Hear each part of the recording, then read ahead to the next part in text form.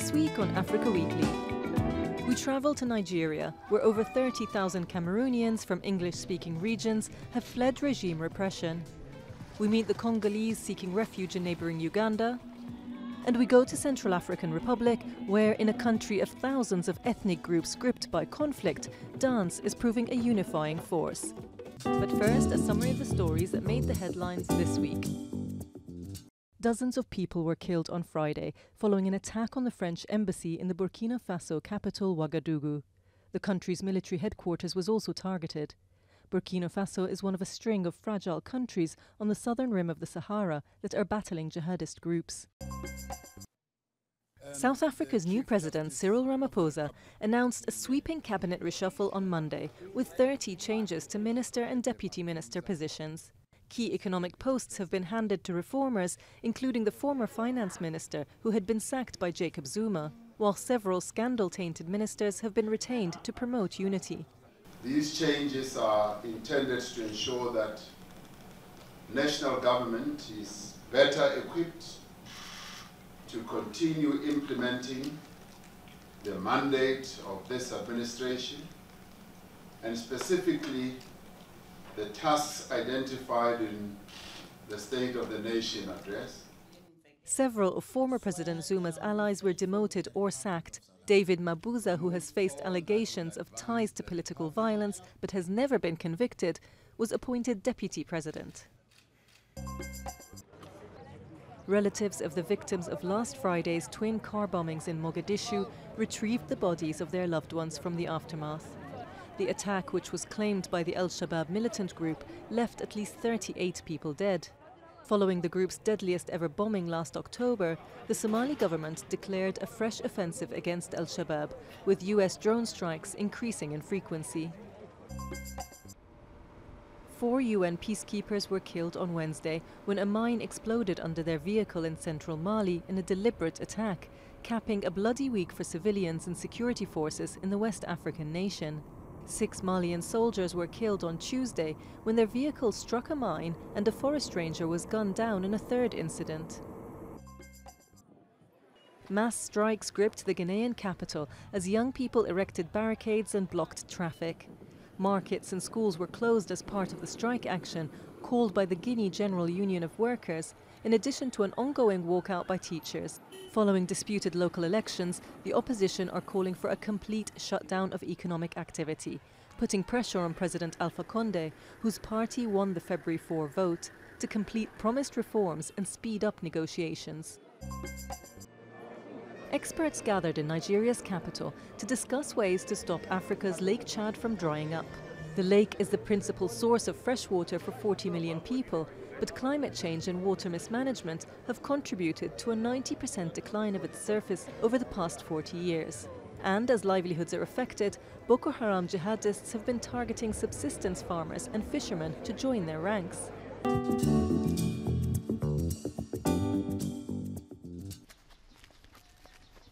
Fred Assam fled Cameroon for Nigeria 5 months ago.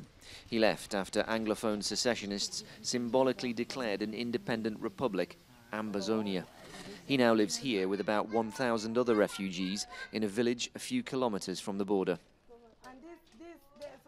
On the very 1st of October, that day we had a very terrible experience, because after the celebration, within say an hour or two, a troop of La République military actually invaded the community and shot and killed one of us.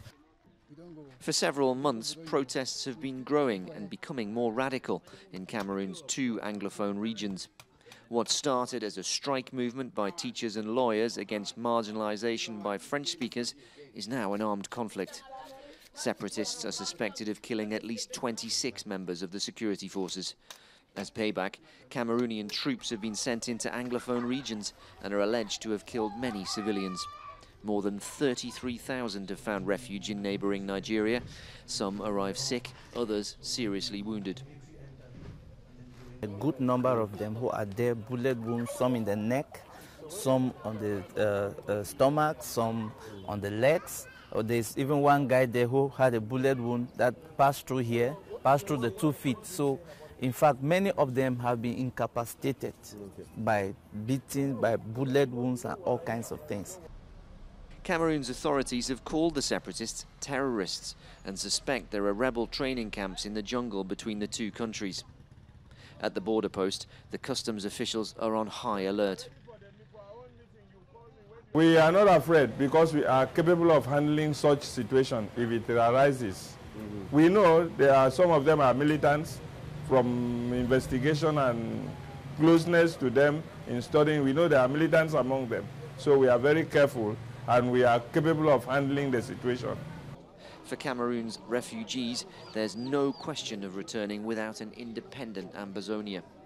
As repression continues from Yaoundé, many young refugees say they're ready to take up arms to obtain independence for their region.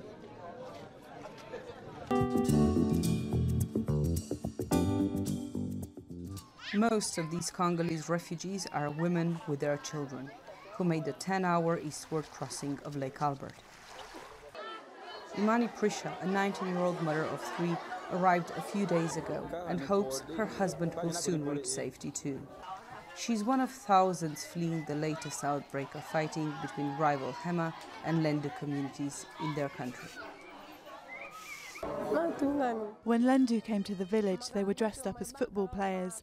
As they arrived, people went to greet them on the pitch, and then they started shooting and burning our houses. After that, we started to run. Upon arrival, refugees are transferred to a reception center, where they receive their first hot meal in days, beans and maize. More than 3,000 portions are distributed every day. 61-year-old Marie Eduzi survived the journey, but was separated from her 6 children and her 2 sisters. I am by myself. I have no husband. I was with my children, but they were left behind at the other side of the shore. Uganda hosts close to 1.4 million refugees from the region. Most come from South Sudan, but the 250,000 Congolese are swelling in number. And crossing the lake is becoming even more dangerous. We have still militias on ground, and some of the militias are blocking the refugees from crossing the lake. So there is still a lot of people displaced in the villages across the lake. Despite the risks, more than 40,000 people have made the crossing in recent weeks, as this year's resurgent violence shows no sign of abating.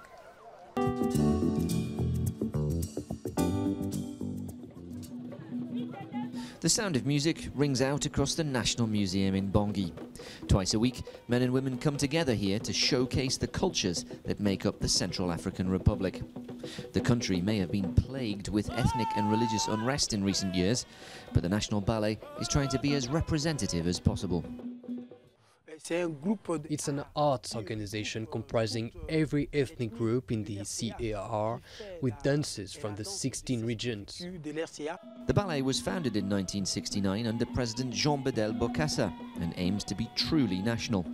But civil war in 2013 and 2014, plus fighting in Bangui, left the country with no institution to push the arts. The National Museum has even been ransacked. This arts organization is facing practical difficulties because of lack of funding and financial support. A lack of resources may make it difficult for the ballet to get the performers together, but the show still goes on in the hope of a better future.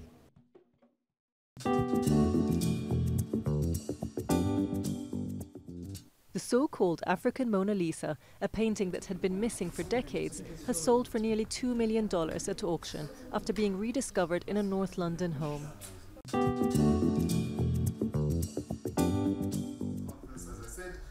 Rassie Erasmus has been confirmed as the new South Africa Springboks rugby coach, taking over from Alistair Coetzee, who was dismissed last month following a run of poor results. Erasmus acknowledged that he faces a huge task, reviving the fallen giants.